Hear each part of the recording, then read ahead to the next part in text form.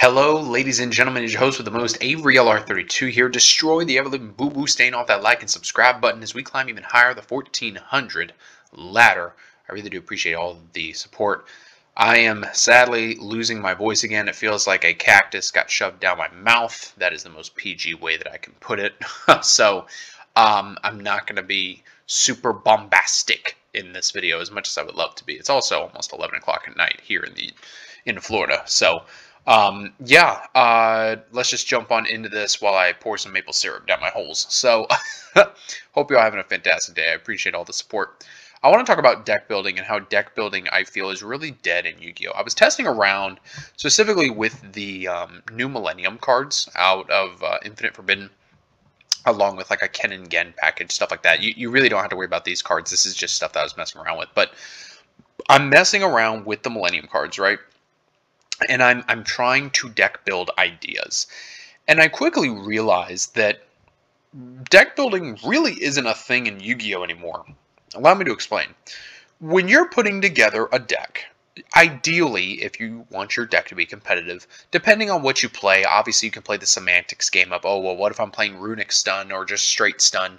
Obviously, you're probably not going to be playing any hand traps. But if you're playing even, say, like Snake Eyes, you're going to be playing anywhere to 15 or higher amount of hand traps. But the average number count, I would say, especially if you're testing a deck, is 15. You know, whether it's 3 Bysteals or definitely 3 Shifter, 3 Ash, 3 Veiler, 3 Imperm, you know, and then insert any other 3 hand traps here. It could even be like 3 Fenrirs if you want, or throw in 3 Fenrirs with the 15 hand traps. Now you're talking about 18 cards in your deck, and you haven't even started building your actual archetype yet.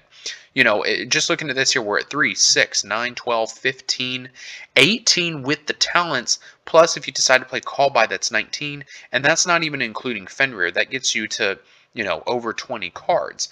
And I feel like especially talents, because talents is just such a god card, that these are cards I feel in, I would argue, 95 to 99% of meta decks you have to play. You know, when you look back at how, like, when I got 10th place with Centurion, granted, people really didn't know what the deck did, but I was playing 15 hand traps. I was playing 3 talents. I was playing double desires. Like, the in-archetype engine was so small that you had all of these flex spots to where I feel like at that point you're not even really playing an archetypal deck. Your deck is just a small archetypal engine, and your non-engine slots, your generically good cards, are what carry you. You know, I was playtesting Tenpai Dragon against my buddy. Shout out as always to our homie Valley D. And we go into game 3. He's playing Chimera Branded, and I hit him with a draw phase of Shifter. And even he said, like, it's not the Tenpai Dragons that won me the fucking game. It was the Shifter.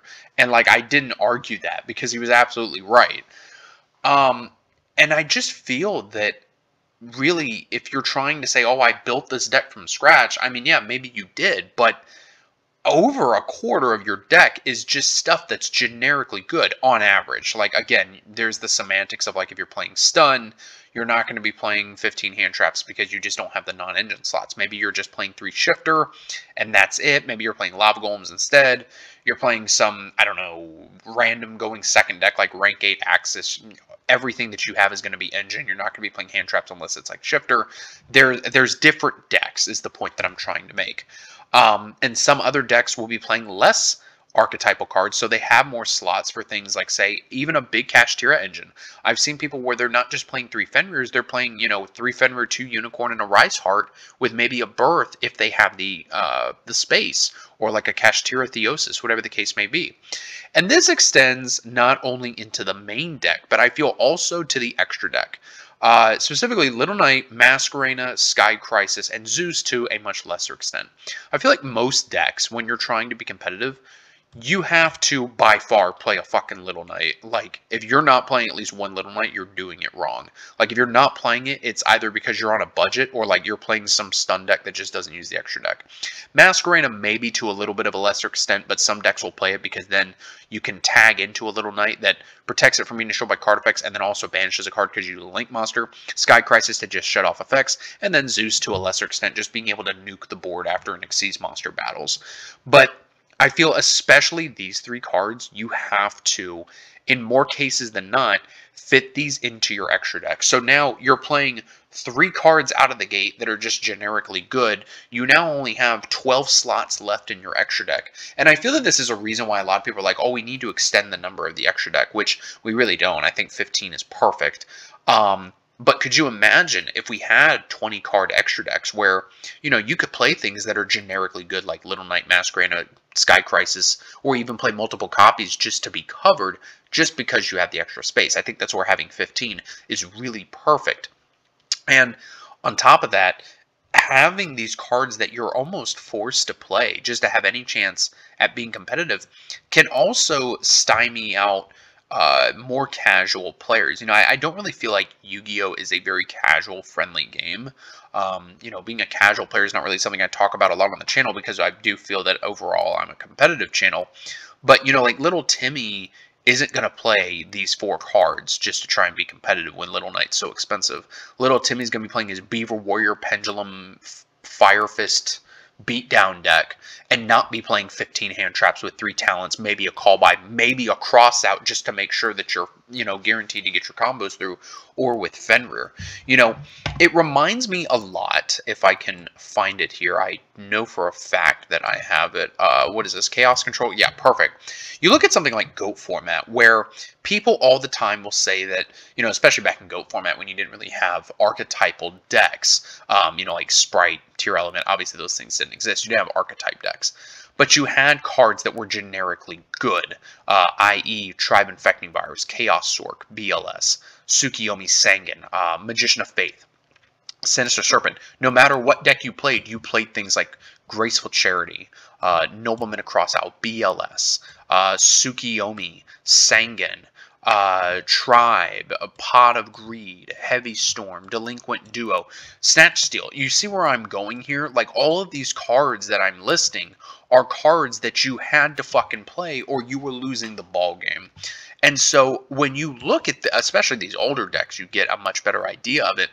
You look at all these cards that you were pretty much forced to play back in the day, you now have less than half your deck ready to be built for whatever it is that you're trying to build. You know, whether it's I don't know, just a random beatdown deck. Because if you didn't play these cards, you were at such a disadvantage. Going back to the Tenpai Dragon example, you know, this engine is so small that you have all this room for non-engine, whether it's a Snake Eye engine or hand traps or whatever. You know, deck building just is turning back into what it was like in 04 and 05, I feel. Now, is this necessarily a bad thing? And I don't know. You know, Joshua Schmidt made the good point of you don't want the game, it's not really fun to just be throwing hand traps at each other until someone's able to get their combos through. Because especially in something like Tenpai, you know, whoever opens up more hand traps, especially if like Tenpai's going second, is just going to win. You know, there's so much non-engine in this that you can play Super Poly just because of the fact that you have the space. These could be talents. You know, the terraforming could be called by, like, just as an example, the Bysteals could be something else, the Nibiru could be something else. You have all this non-engine space, and the non-engine, you can get creative, but when you have so much non-engine, and especially when you want to try and be competitive, where you need to be playing at least 15 hand traps to try and be competitive somewhat, you're pretty much hard locked into only using hand traps for your non-engine space if you have the room to spare. But if you don't have the room to spare, then you're at a much harder disadvantage, pause, of winning games in 2024, winning matches in general in 2024, because if you're not playing these 15 plus hand traps, you're at such a disadvantage from the moment you sit down and start rolling that fucking dice. Because if you lose that die roll and you're not able to pop off and, you know, pull off your electric boogaloo combo, you're gonna lose. You know, obviously call by is only a one of, but if the opponent hand traps you, like, how are you playing through that? Is it just because you have enough gas going first that you can play through multiple hand traps? But even if that's the case, what are you doing when you go second? So all of this to say, how are we even deck building now in 2024? Like, I'm sure some people are going to say, well, depending on what kind of hand traps you choose, and like those could be good meta calls, and like that's fine. Like, you busting out a Reaper Winter Cherries in a fucking tier 0 format, like, sure, that is technically creative, boo boo, I guess. But when you're just so locked into having to play these hand traps, to a lesser degree, talents, although I feel like every deck should be playing triple copies of talents because it's just that good. Call by even to a lesser extent, same with cross out. You end up just having all these decks that are really the same. And Konami, at least years ago, said that they don't want decks to all look and play the same. But when your main archetypal engine is so small, it's like you have the space, you might as well, or else you're going to lose.